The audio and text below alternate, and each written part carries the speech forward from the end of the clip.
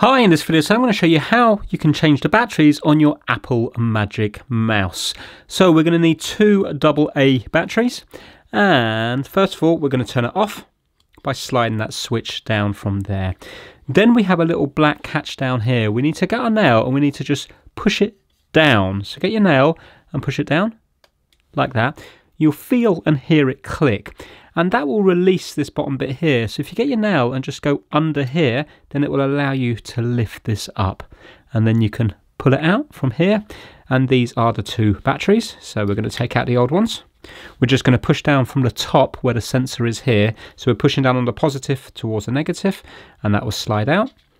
And then with our two batteries here, you can see in here it tells you which way to put it in. So at the bottom are the negatives, at the top are the positives. So have a look on your batteries. You can see that they're labelled up positive here. So we're going to be putting one in here, pressing down and in, and the other one, negative down here, down and in. So both positives are just up the top.